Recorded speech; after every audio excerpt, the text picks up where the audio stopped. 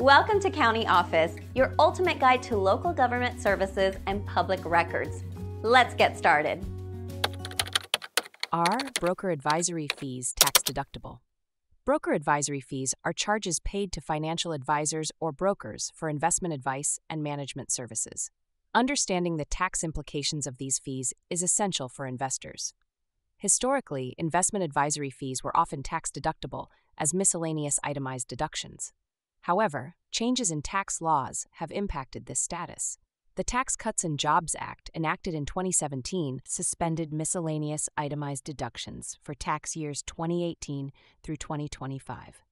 This suspension means that many individuals cannot deduct broker advisory fees on their federal tax returns during this period.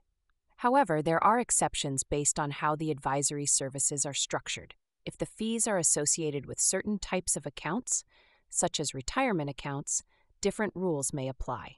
For example, fees paid from a tax-deferred account may not be deductible since the account itself is already tax-advantaged. Investors should also consider state tax laws, which may differ from federal regulations. Some states might allow deductions for advisory fees even when federal law does not. Consulting with a tax professional is advisable to understand specific circumstances and options.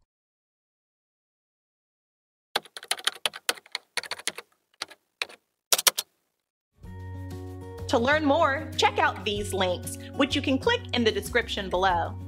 And feel free to comment your questions. We're here to help.